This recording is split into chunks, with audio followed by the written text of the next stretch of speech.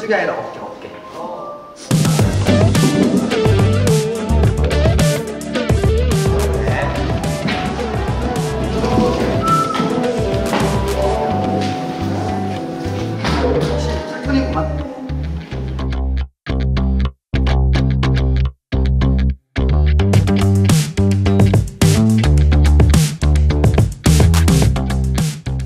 날개로 펼칠 수 있어요? 요정티를 내가 안 돼. 상태가 안 좋은 것 같아.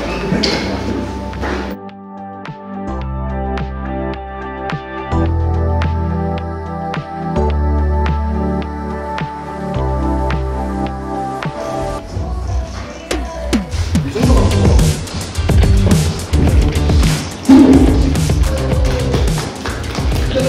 차갑지가 않지? 나 왜 하트 같지가 않지? 다시 찍으면 안 돼요?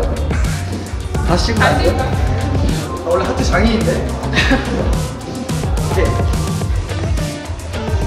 고맙습니다.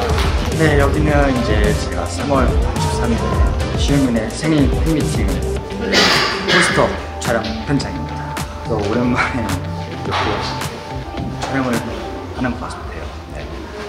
작년에도 생일 팬미팅을 했었고 너무 행복한 추억을 가지고 있어서 올해에도 좀 더 새롭게, 좀 더 재밌게, 좀 더 멋있게 다양한 매력을 보여드리기 위해 이렇게 지금 부스터 촬영을 했는데 정수기가 컨셉입니다.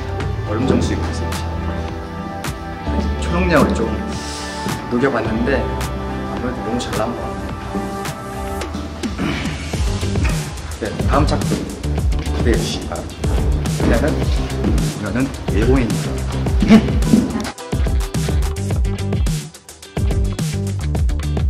공이요? 공은 톡으로 합니다.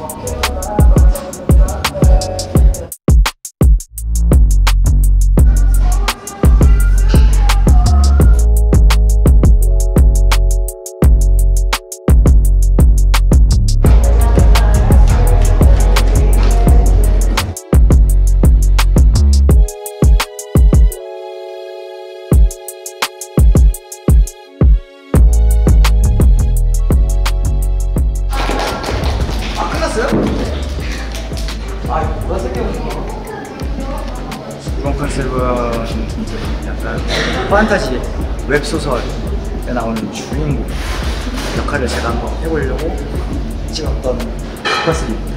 그리고 왕좌에 처음 앉아보거든요. 태어나서 처음 앉아보거든요.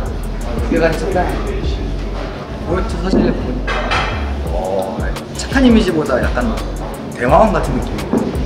꼬마 대마왕. 오시는 포스터를 촬영할 수 있게 돼서